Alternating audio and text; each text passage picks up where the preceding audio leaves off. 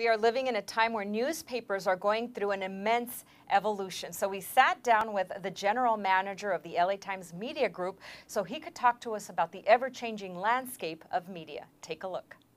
Roaldo Moran is the publisher and GM of the LA Times en Espanol and Hoy, Los Angeles, and San Diego Hoy.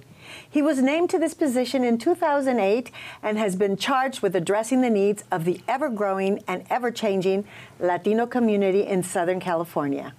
Thank you, Roaldo, for being with us today. Well, thank you for having me. I have seen, as we all have seen, print media change so drastically, and the LA Times has a big Latino community. So how does the LA Times address this community and the changing community? Well, first of all, the newspaper industry, right? It is it's a challenging one, and media overall is challenging today. But the one thing that we keep core and we keep true to ourselves is the information. That's what the business that we're in, above it all. So paper is just one form, one vehicle.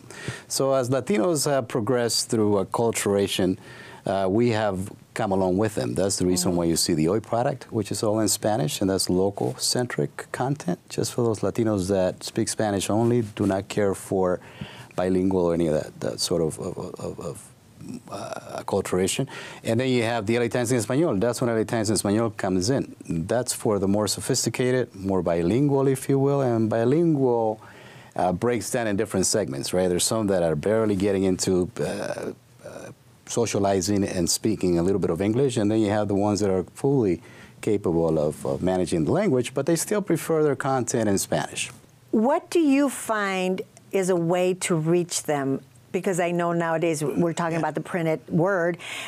People are going more online. How do you reach them, and how do you outreach to the community? Yeah, it's become more complicated, only because there are different sources where you can now provide information to people. And so you have to adapt. Once again, our core function is to create content, and we create good, credible content. Now, we find vehicles and all the vehicles to distribute that content.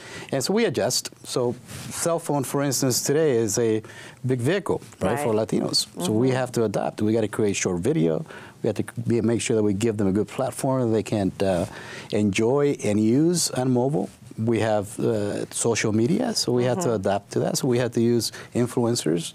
We got to do whatever it takes to get that information in the hands of the Latino community. And our core purpose is to make sure that they get this information, but more importantly, that they act upon it.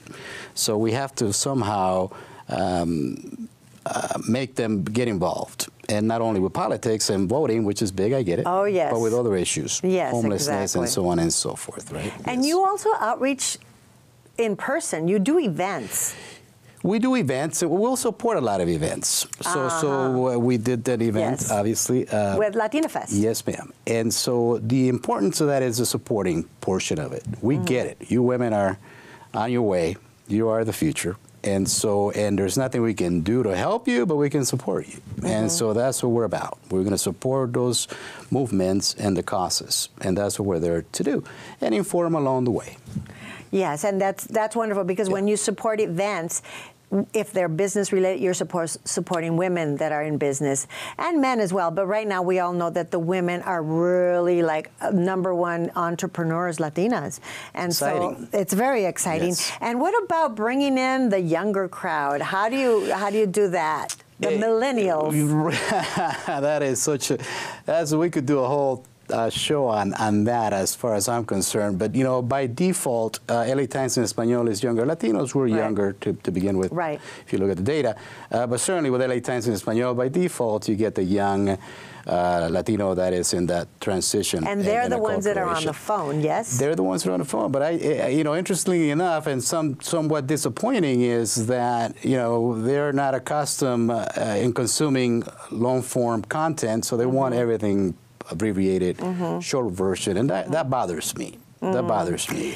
It's the times. It is the times, but we have to somehow figure out how to get ahead of that, because long term, that's not good for our kids. Just, you know, they're not reading is not. But we're glad that you're there informing every single generation of Yes. Latinos, and you've been around forever. We've been a fan of the LA Times, and now that is also a home for the people that want to read the Spanish and news in Spanish.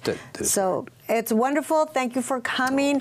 How can people get a subscription? How can people get online? It's free. Just go to LATimesInEspanol.com and you'll find us. Okay. And then from there you can figure out where to get the paper and everything else. Awesome. Thank Yes. you so much for being here and letting us know that you're out there and that you care for us. Yes, ma'am.